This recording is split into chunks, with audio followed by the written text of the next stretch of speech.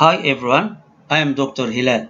Today I am going to discuss HIV transmission, ways to be transmitted and ways not to be transmitted. Ways not to be transmitted are plenty, so I am going to mention some examples of ways cannot be transmitted. Just you need to avoid the ways that HIV is confirmed to be transmitted. Now let us go and see the video and explanation. First of all, let us see what fluids that can contain HIV, what body fluids. Blood, including menstrual blood, semen and also pre-seminal fluid, vaginal secretions, breast milk. These are the fluids in the body that certainly contain HIV virus. There are some conditions or requirements for HIV virus to be transmitted. Of course, HIV virus must be present. Second, HIV must get inside the body of the one exposed to infection. Third, HIV must be able to reach the blood of this person.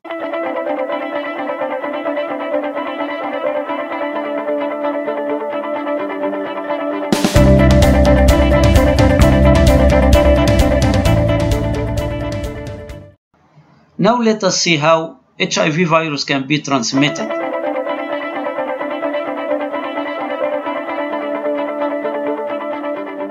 First, sex. How? Vaginal sex, anal sex, oral sex, all can transmit HIV infection. Vaginal sex means penis inside the vagina. Anal sex, penis inside the anus, whether it's man to man or man to woman. Oral sex means mouth to the penis or mouth to vagina. We must know that condoms can reduce significantly the risk of transmitting HIV. Aside from sex, what else can transmit HIV virus? Sharing needles, like addicts when they receive medicine or drugs in group with one syringe. Tattoo also can transmit the virus. Needle pricks, like nurse, doctor when they prick themselves accidentally with a needle contaminated with the virus. Blood transfusion, which is rarely can transmit the virus because of the comprehensive investigations and laboratory tests done to any blood donation.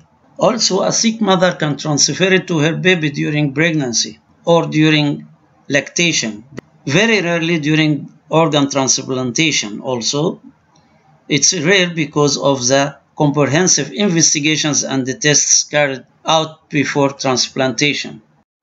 Now let us see ways that cannot transmit HIV virus. Contact with the following body fluids: saliva, tears, sweat, feces, or urine, as they don't contain the virus or they contain the virus in a very little amount that cannot lead to infection. Hugging, kissing, massage, shaking hands, insect bites. Also living in the same house with infected person will not lead to transfer of the virus, or using his own personal items like towels, blankets, bed sheets, toilets, and etc. Only not to use personal items that are in contact with his blood, like shaving machines, toothbrush, etc.